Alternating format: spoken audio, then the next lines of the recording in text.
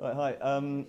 My name's Matt Stanfield. Some of you may be aware of the Lost Species Day initiative, which I'm associated with. Thanks so much for having me, and I should probably also thank Beth Windle because she recommended me to Chris to talk at this event. Or maybe I should blame her, depending how well this goes. Anyway, I'm here today to talk about personal and public paleoart in terms mainly of the context of science communication and of species that have gone extinct recently and whose extinctions are linked to human activity. That, by the way, is something that's actually a sketch of a tattoo design that I'm planning to get in the new year. That's Megatherium and some leaves.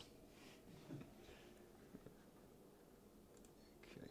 So, part one, like Anthropogene Paleoart, and this is a term that I kind of settled on while I was amalgamating various ideas for this talk.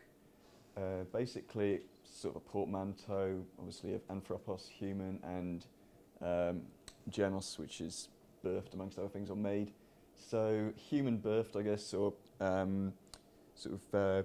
human created, I guess, is the idea that I wanted to go with. And that's not really in the literal sense of these images being made by people, but in the sense of the animals sort of constituting paleoart because of human activity. Basically, the idea is that they are prehistoric as a result of our activities towards them rather than as a result of other causes. And I'll be looking at this idea from both a personal and public communications perspective, because one of the aspects of Lost Species Day is encouraging communal artwork. As you can see here, we've got just a half-size Stella's sea cow that's made for one of this year's events. It's not quite necessarily proper paleoart because it's not really a prehistoric extinction, but I think it's quite a striking example of, I guess it's kind of on the fringes of that. I think it's quite a striking example though of a community project. This was built by several people. It's a wood and papier-mâché thing, and during the event, members of the community were invited to paint conservation messages on it, sort of promises to the future, that kind of thing. A lot of extinction symbols went on it, and then it was ritually burned. It took a really long time to burn it actually because it was raining really heavily. Okay.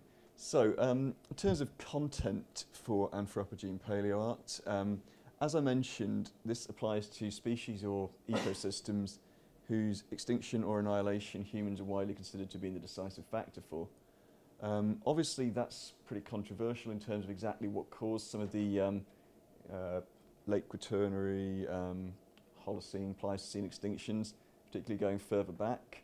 There's actually, as some of you are probably aware, there's a high-profile new book out about this, End of the Megafauna, which features many illustrations by Peter Schouten that which definitely fall into like the very high end of Anthropogene Paleoart.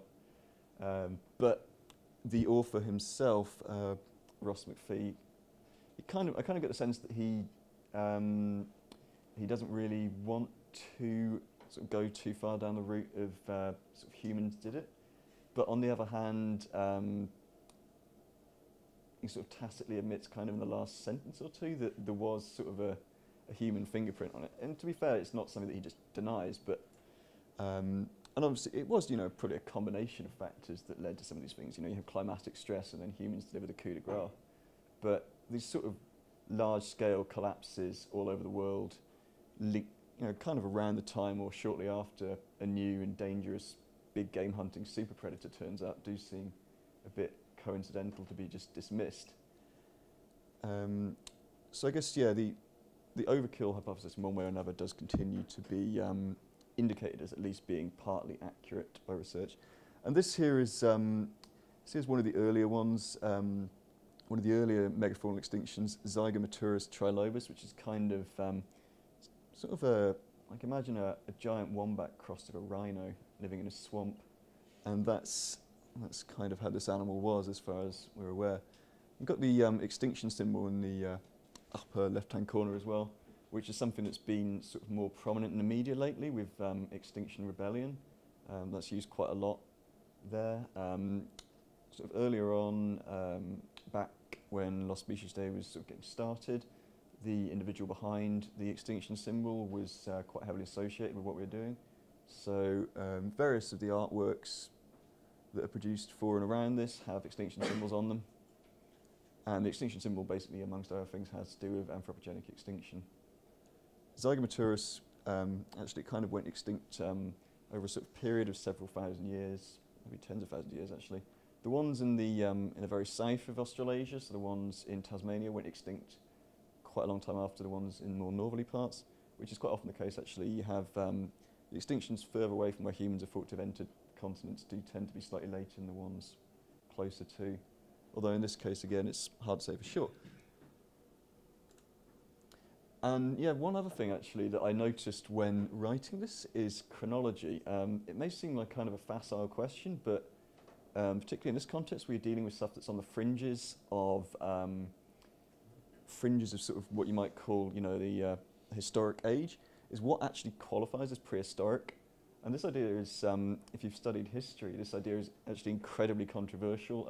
There's endless arguments about this because in the past it was used, the idea about history was used to justify all kinds of racist activity, because history is seen as being related to written or, so verbal or visual records, either written or drawn. So oral cultures were described as having no history. And this was one of the many justifications that were used for subjugating them. So the Aborigines, for instance, in Australia, when the British turned up, were said to have no prior history. So there was no, so technically speaking, you could say there was no interference with their way of life, because technically speaking, you say they didn't have a way of life since they didn't record it. And you know, back in this era, you know, the 19th century, these sort of specious justifications were actually quite problematic. So I've come up with like 3 possible cut-off points that you could talk about in terms of where prehistory ends and history begins. The oldest one is about 5,000 years ago, which is when people first started using writing. So that was in the Middle East. Obviously in the rest of the world, people didn't write anything down. Hieroglyphs came along a little bit later, so about 4,500 years ago. So by the traditional definition of history, history kind of begins around about then. So that's so the earliest date, 2,500 years ago, is when the first work that's generally recognised as history in the modern sense is created by a guy called Herodotus, who wrote not just about events that happened in the past, but tried to explain why they'd happened. In this case, it was about the Greco-Persian War, but that's got kind of an analytical and a chronological aspect to it. You can go as recently as perhaps 500 years ago, which is when the modern age is seen as starting. So when you have the beginnings of globalization, and you have increasingly global records due partly to, you know, the age of discovery, which was you know, probably less of a sort of experience of discovery for the people being discovered. I would say personally it's hard to draw the line exactly, but I would say somewhere between 2,500 and 500 years ago would be the very latest cut-off point for prehistory. Probably, I would say, closer to 2,500 years ago. Interestingly, in megafauna, they go up to about 1,500 years ago, about 500 years ago in terms of what they illustrate, so it goes up to things like the moa. And yeah, this here is definitely something that comes into prehistory. This is one of the Antillean ground sloths called Acrotopnus yei. I deliberately chose to illustrate a really obscure animal when I was doing this. The reason is that the more obscure creature you pick, by default, the fewer better images of it there will be. The extinction of this species may or may not be linked to human arrival on the Antilles. Some of the Antillean ground sloths do seem to have disappeared around about the time that humans arrived there. The fossil record, though, as ever, is patchy, and you always need more than what you have. So this animal died out 8,500 years ago or less, so it's kind of unclear. I do wish I'd made it look smaller, actually. There was one where it did look smaller, because I kind of drew that thinking it's about 2 meters high. It's actually about 1 meter high, so it looks bigger than it was. But at least it doesn't look like any extant animal too much. It went through phases of kind of looking like a, because I drew it from sort of the legs up, it went through phases, looking like a kangaroo, then kind of like a bear, looked like an otter for a bit, actually. It's you know, it's tricky with an animal that doesn't have like a close analogue to make it look kind of like a real animal, but at the same time not exactly like an animal that you would see today. So about public engagement with anthropology and paleoart. As I mentioned, the Lost Species Day initiative has a strong public outreach component. I've done some work in the past in terms of going to schools, particularly done some work with special needs students with behavioural issues, primary school students. And one of the things about visual art is that it's something that crosses over quite nicely in terms of language and ability.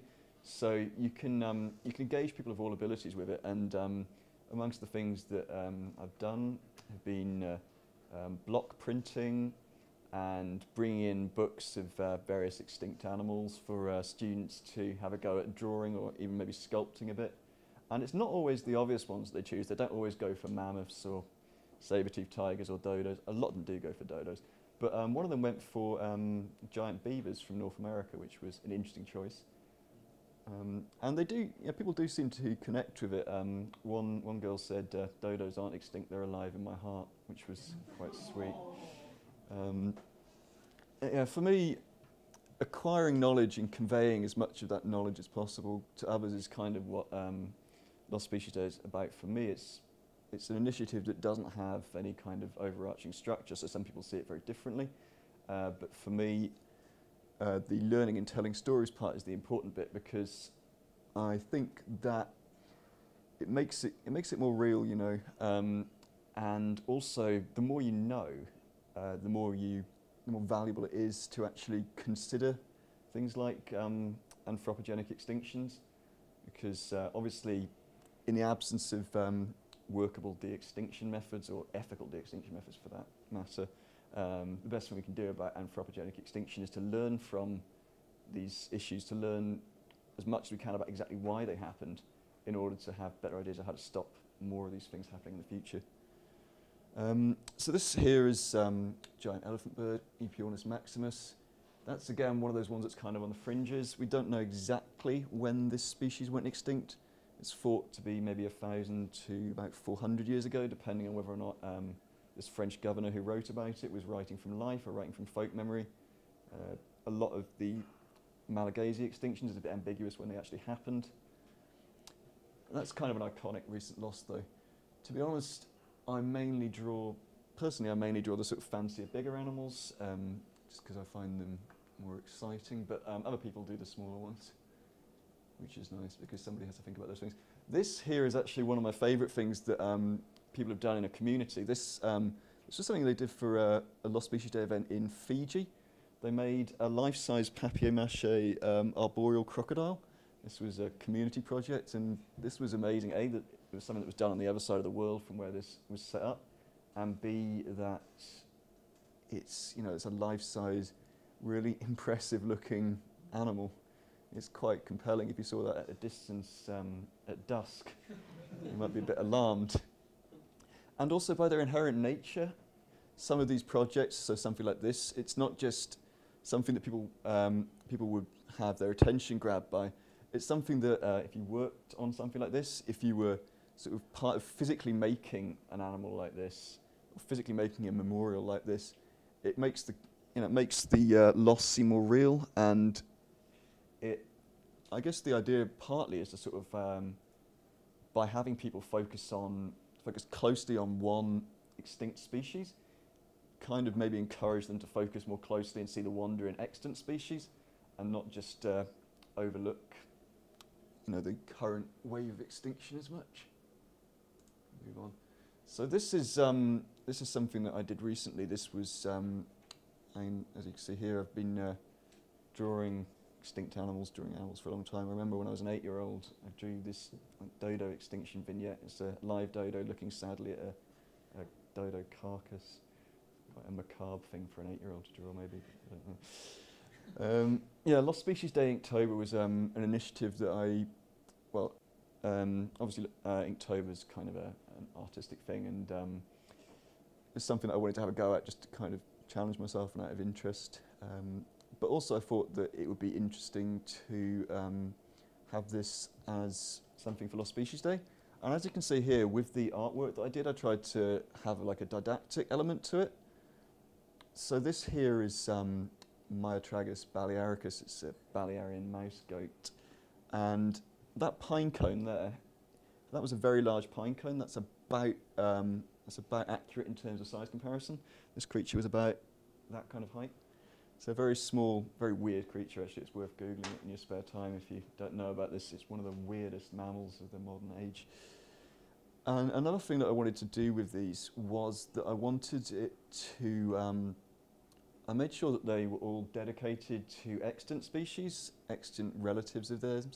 So this one here is in honour of the mouflon, which is a vulnerable species. And I also tried to put in stuff that related to practical action or things that were worth knowing. And this one here is about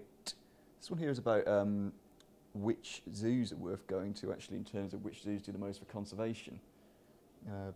Said here that best zoos will provide a lot of field-based and captive conservation, and often the best zoos give a breakdown of their annual spend online in terms of where they spend their money.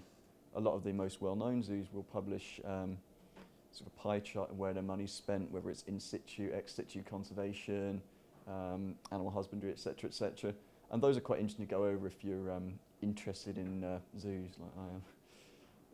It is a good way to pick out some of the best and some of the worst. It's not necessarily the ones you'd think, but I mean sometimes it is, to be honest.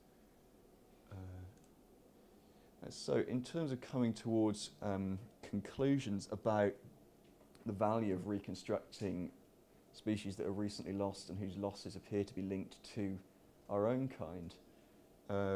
One of the first things I would say is that there is obviously, given that what is being talked about, although we don't know exactly how far back it is, that humans started being the driving factor in species loss on the Earth. We do know that now is very much the case. So by flagging up these issues in the past, the hope is that it will inspire people to take it more seriously in the present, because as things stand, you know, extinctions on a large scale are something that humans have caused, are causing and will continue to cause, unless, you know, absent significant alterations in the way that we exist on the planet and the way that our societies are organised. It's also one of the reasons that I wanted to emphasise going a bit further back than, say, the last 500 years of extinctions, which is one thing that's often focused on, is that if it is the case that extinctions over the last 50,000 years, so if you go back to the megafaunal extinctions in Australia, if it is the case that a lot of those were driven by human activity, then to only look at the last 500 years in detail, you're looking at effectively 1% of the story of anthropogenic extinction.